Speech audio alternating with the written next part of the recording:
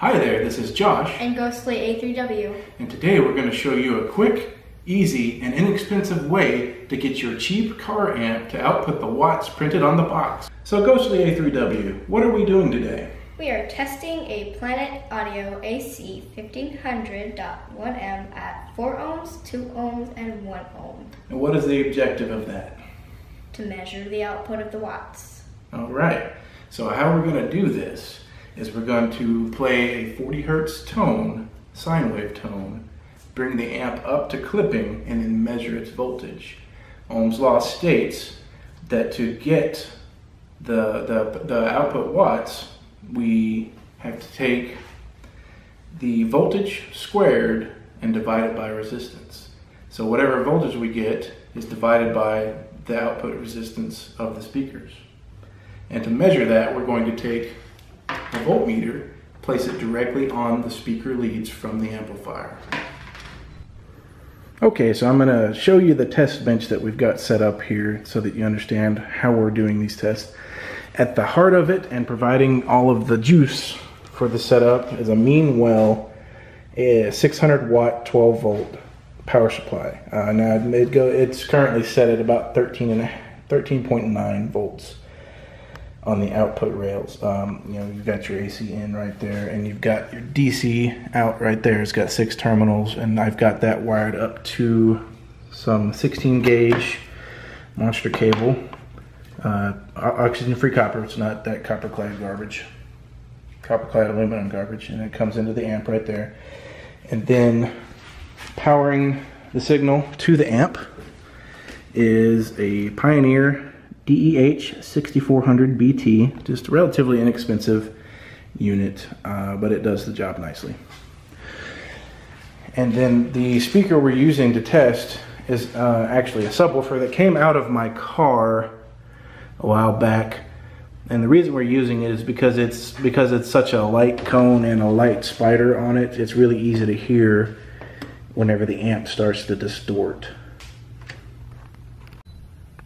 Ghostly A3W, plug me up.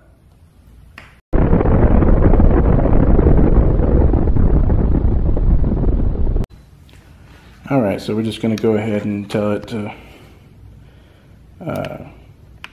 skip through all the demo stuff here. I'm going to turn it on. I have on this USB drive the file we need. Alright, so it's actually playing a 1 kilohertz tone right now. So I'm going to skip to the 40 kilohertz tone now. Alright, there it is. Turn it up.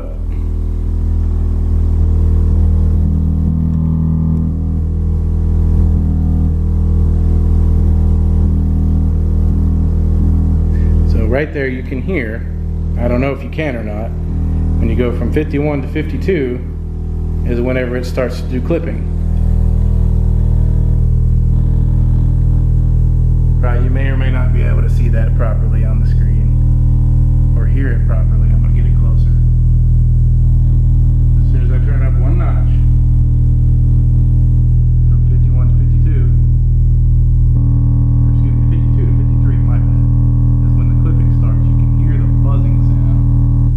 See, it sounds normal now. Starts at 53. Alright, so we know that 52 is on the volume control on the DEH6400BT is the highest that it goes without clipping. So 53 is clipping, 52 is not clipping.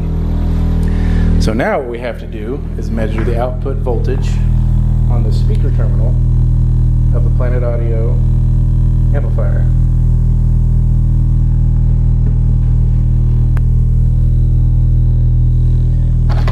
Okay, so we're going to set it for 80 volts on our voltmeter. We're going to see what the voltage comes out to be. It's 17.9 volts. So we know at 1 ohm, this Planet Audio amp, this Planet Audio AC1500.1M, is capable of 17.9 volts at 1 ohm of output. Using Ohm's law, we know to get the watts, we need to take the volts which is 17.9 squared, divided by the resistance, which is 1 ohm. So our formula here is going to be P equals 17.9 squared over 1. Get our handy dandy calculator out here. So 17.9 squared is 32041 over 100. Now that makes no sense. So if we take that, it's 320.41. So 320.4 watts.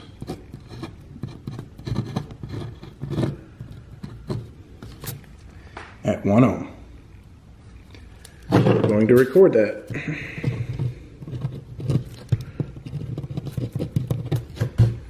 Not looking too good, is it? And now we're going to take our measurement at 2 ohms with the 40 hertz tone at volume level 52.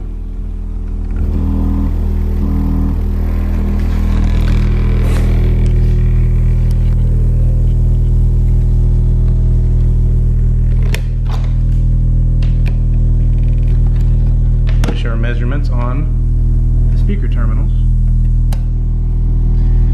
And we can see we're getting 17.8, 17.9 volts. Same with the other test. You may have noticed that the voltage for 2 ohm was the same as 1 ohm. That may be the same voltage, but the wattage is going to change because of our formula. So, the voltage is the same, 17.9 squared, but instead of dividing it by 1, we're going to divide it by 2, 2 being the number of ohms in the circuit. 17.9 squared divided by 2 is equal to 160.205, so 160.21 for the sake of rounding. P is equal to 160.21.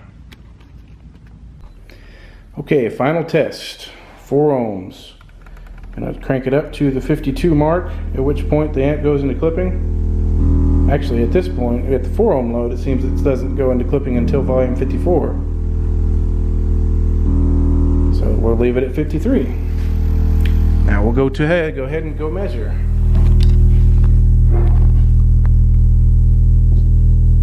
Alright, we'll get our voltage.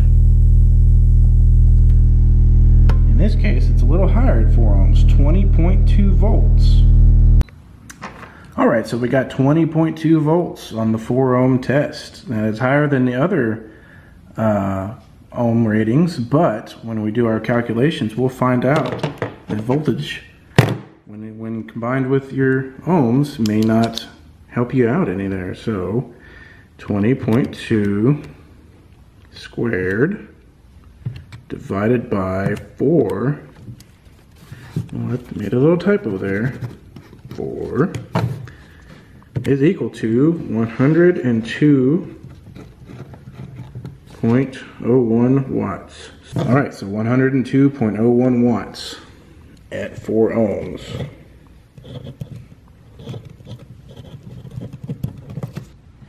So the final results of our tests.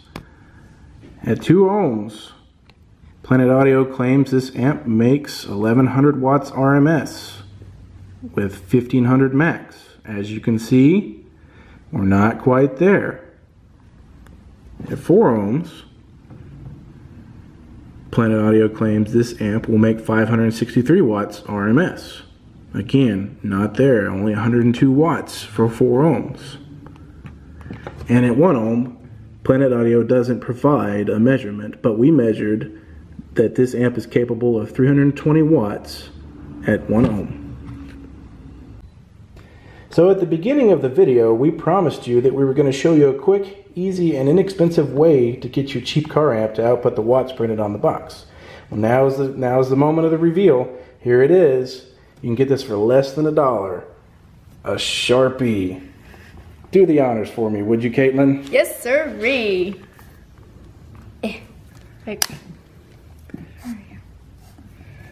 All right. All you have to do is Sharpie out that last 0 on the model number. Check it out. We're gonna just color that over. And that is how you get the output power that's on the box. Let's do it some more. Got it right here. Check it out. Scratch off the 0s on the end of those numbers. Right there. All right. Goodbye. There we go. That's how you get it. So what have we learned today, Ghostly A3W? You get what you pay for. That you do. Thanks everyone for watching. I want to invite you to subscribe to the channel. Like the video if you like it, dislike it if you didn't. And we'll see you next time.